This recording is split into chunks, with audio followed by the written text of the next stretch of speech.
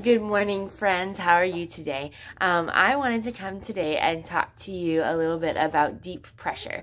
So last week we talked about proprioception and how some input to our proprioceptive system and our muscles and our joints can have a relaxing effect and kind of a calming effect for our bodies. So another way to get that relaxing and calming effect is through deep pressure. So in our skin, we all have light touch receptors on the surface of our skin, and then we have deep pressure receptors in a little deeper in our skin, and so that's responsible for feeling those deep pressure touches, those deep touches that we might experience. So we all, moms and dads and adults that are listening, we all like massages, right?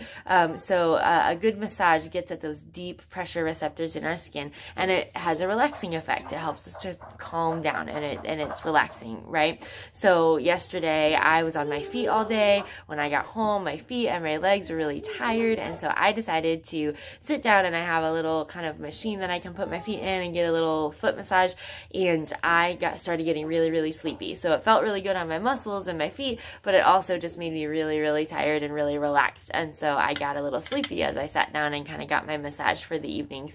But in the same regard, for our kiddos, if their systems are kind of in overdrive, if any kids are feeling anxious or just kind of overstimulated, or if there's a lot going on and they start to get into that kind of just like fight or flight mode where they're just, a little bit, their senses are heightened and their bodies just kind of can't sit still, we can use deep pressure to calm that down a little bit. So there's a lot of different ways to do deep pressure. One of the easiest and simplest ways is just through a hug. So sometimes our kids just need a good squeeze, right? So we can just give them a nice squeeze, nice tight hug, and that might kind of just like calm that down. We can also take our hands and kind of, squeeze their arms a little bit, put our hands on their shoulders, and just kind of give them a little deep pressure, and that might just have a simple calming effect. I've had some kids in my OT clinic that really like their head squeezed, and it sounds kind of funny, but sometimes a good head squeeze can just be the right thing that a kid needs to just calm down. So those are just some simple ways that you can use your hands. You can give your kids a massage, or just massage their feet or their legs, or, again, just kind of give them some good squeezes, right?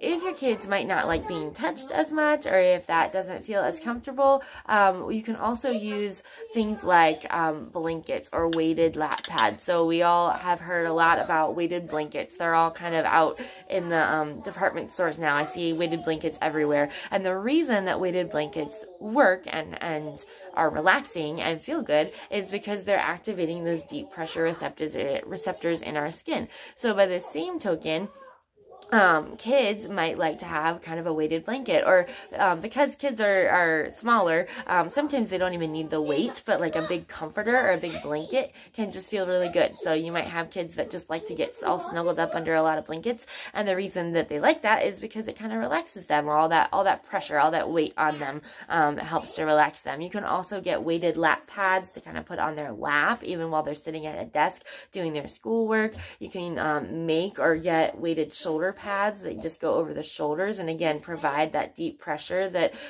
you could otherwise do with your hands, but maybe a pad or a shoulder roll might do that as well, again while they're sitting at their desk or doing their work or sitting at the dinner table, wherever they are that they need just kind of a little bit of calming. That's a great option.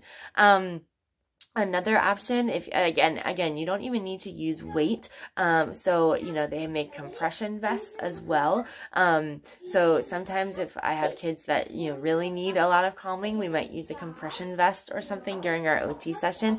But kind of a cheap or easy hack for that is just to take like a tight undershirt and have your kids wear a tight undershirt, sometimes even an Under Armour or like a swim shirt underneath their regular clothes. Just provides a little bit of compression to their body, and it can feel good and kind of have a calming effect. Same with the legs. You can use tights for girls, like wear some tight you know, tights under their pants or tights with a dress or anything like that, or leggings or things like that.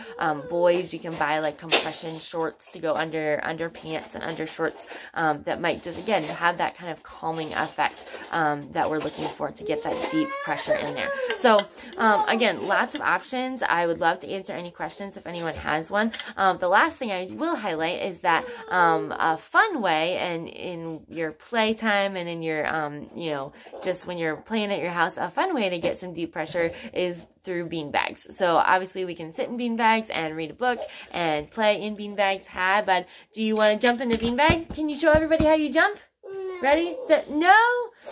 So this is our big bean bag right here. This isn't necessarily made for Jacob. First, well, see, there you go. He crashed in the bean bag.